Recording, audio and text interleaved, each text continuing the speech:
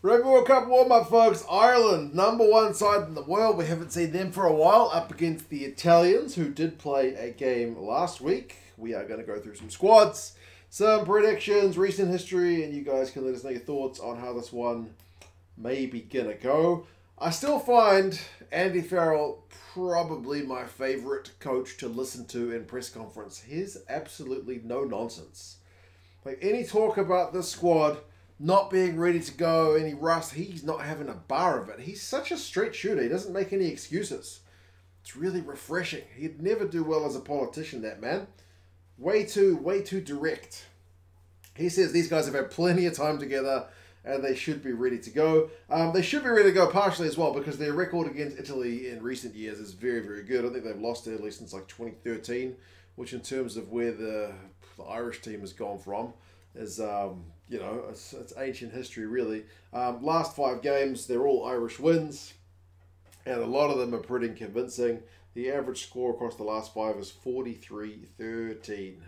So, yeah, they tend to be pretty lopsided battles, but as I said, the Italians are 1 game ahead of the Irish in preparation, although they are also away from home. So, yeah, maybe they'll be a little bit encouraged by the fact that the last time they played, although it was in Rome, was only a 14-pointer. So, yeah, maybe a little bit closer in the scheme of things. But, yeah, rank 14 Italy.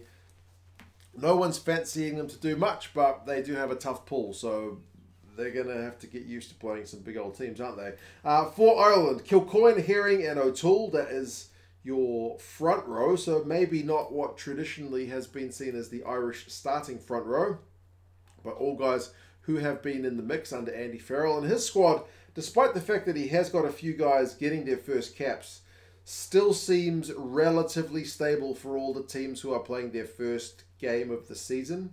Like, I looked at the English squad, I looked at the French squad, the Welsh squad. There's debutants all over the shop. There's guys who weren't playing the Six Nations, but the Irish squad seems relatively stable in the scheme of things, like I said. Iain Henderson's captain in the second row alongside Joe McCarthy. So that's a little bit of a change one having McCarthy there for sure. But Ryan Baird, Caelan, Doris and Jack Conan. That's a familiar back row, although we used to see him Baird in the second row as of the Six Nations, but we know he can play in the back row, and we're not used to seeing Doris in the 7 jersey. That's usually Van der Fleer. But, I mean, they asked about Caelan Doris playing at 7 and what he can bring. And again, Andy Farrell's like, don't matter. Doesn't matter what number he's got on his back. He's going to play. He's going to bring what he can bring. He's going to be himself. So Caelan Doris is going to do Caelan Doris things.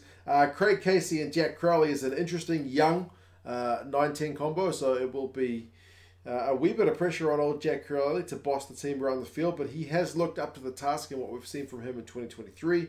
McCloskey and Henshaw is your 12-13. I love watching Stuart McCloskey play. He's just such a big unit. Something about a big 12 who just runs straight at people and wants to knock their blocks off. There is something primarily satisfying about watching that guy play. So we'll see how he goes. Obviously, I don't want to see anyone get their blocks knocked off. I want everyone to keep their heads in good condition, but you know what I mean. Interesting one with Jacob Stockdale and Keith Earls. That's a little bit of a blast from the past.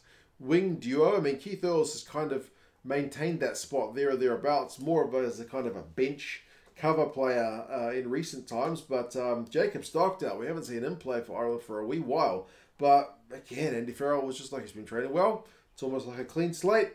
So yeah, if we can get back to some of that old form that we've seen him in, why not? And then Jimmy O'Brien gets a chance at fullback. So, yeah, as I said, it's a few changes, but also a lot of familiarity about the side as well. Tom Stewart is going to be one of the guys getting his first test cap from the bench, try-scoring machine for Ulster, so congrats to him.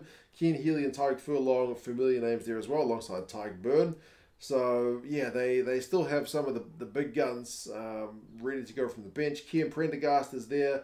I don't think he played in the Six Nations, so he is one of the kind of re-additions to the squad.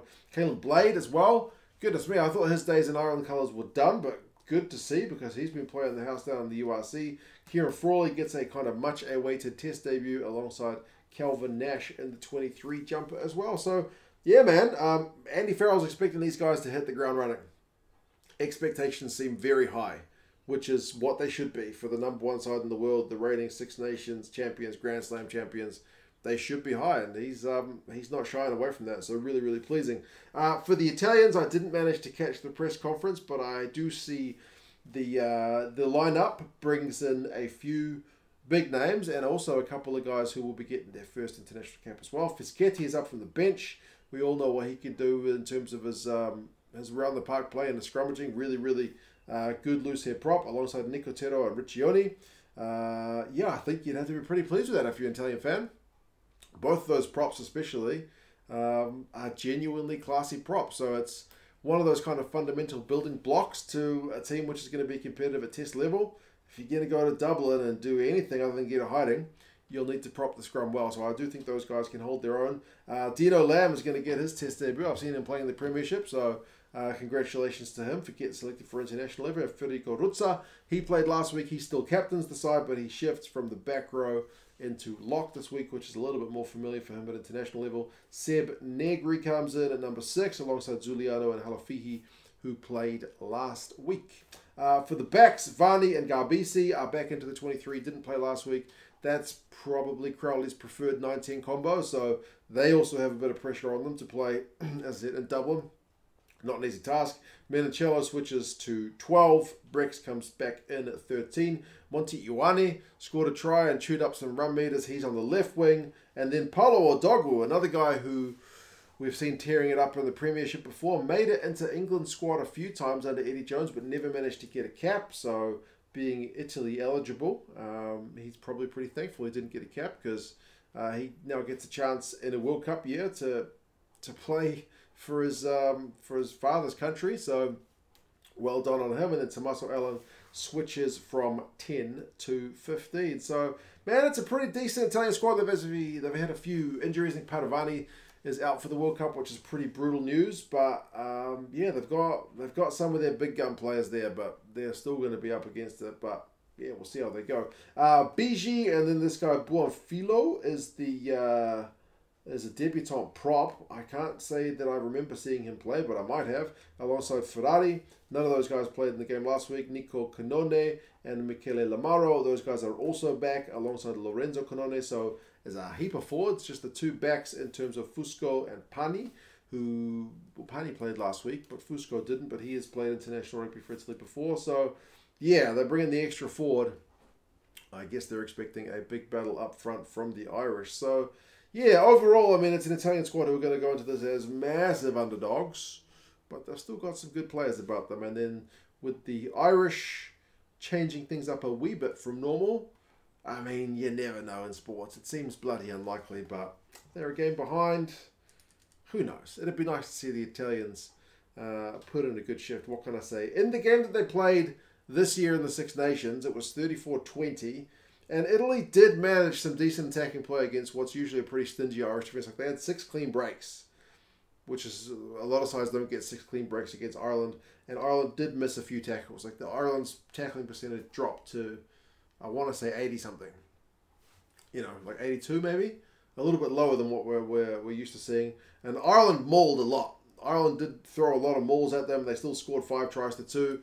And I remember that was the youngest squad that Ireland put out in that Six Nations. So they varied things up a little bit for Italy and still managed to get a 5-try to 2 win. But yeah, it was only a 14-pointer in the scheme of things. Not too bad. Especially, as I said, when you consider the average score is 43-13 across the last 5. So in the scheme of things, not that bad. Predictions-wise for this game in Dublin with Matthew Raynal as the ref is 23 points. For Ireland. Rugby Forecast algorithm says 42. Did I get that right? 42 points. They're predicting Ireland to give Italy an absolute walloping. It's on at 8 o'clock over there in Ireland, which I think is 7 o'clock in the morning here in New Zealand. So I will definitely be tuning into this one live. If you want to see, because I don't speak any Italian, but I do speak a bit of Chinese. If you want to see that, 2 cents on tour. Went to a tomb when I was back there in April of a dude who got his head cut off after he played the drums in the nude. It's kind of an interesting story if you want to check it out. Links up there. But yeah, you guys let us know your thoughts on how this one's going to go. And I'll talk to you guys again soon. See you later.